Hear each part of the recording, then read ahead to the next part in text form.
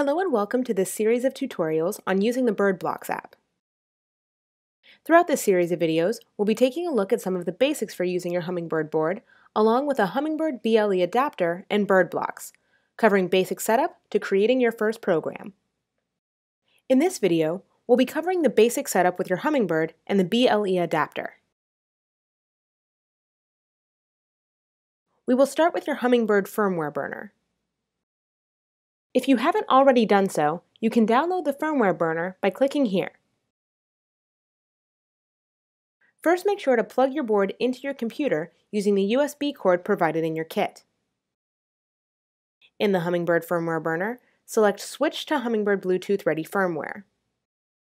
Press the reset button on the bottom of the board for 1 second and then release it.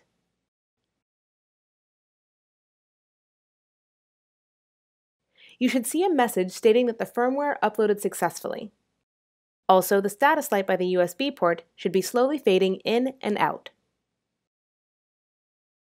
Now unplug the USB cable so that the Hummingbird is now off.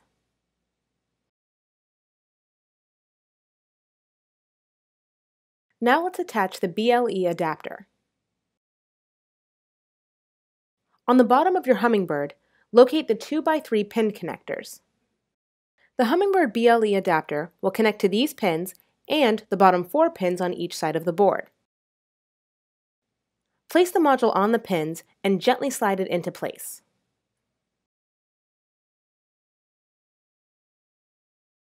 And with that, your board is all set.